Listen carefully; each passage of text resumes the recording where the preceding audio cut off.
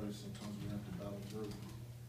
You know, nobody ever said that everything was going to go perfect in games you throw. You just try not to think about them and try to keep the team closer, and hopefully they can come back and scrap together some runs and win like we did tonight. It's obviously, you know, a win is a win, but like, how proud are you just getting through that fifth inning when the game could have gotten out of hand at that point, but you didn't let it get there? That was definitely a big inning.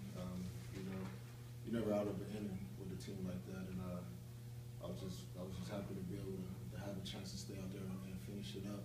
And you know, when the coaches they have an opportunity to come pull you out, the guys in the bullpen are ready, and they leave you out there, you feel like you kind of owe it to them and to the team. You know, whatever the situation is, whatever the scenario is, to get through it. And fortunately, you know, I was able to come and get through that. And the bullpen came in and did an excellent job thereafter. And also, we continue to scrap together. We never did give in tonight. We continue to scrap and fight, and we scored runs.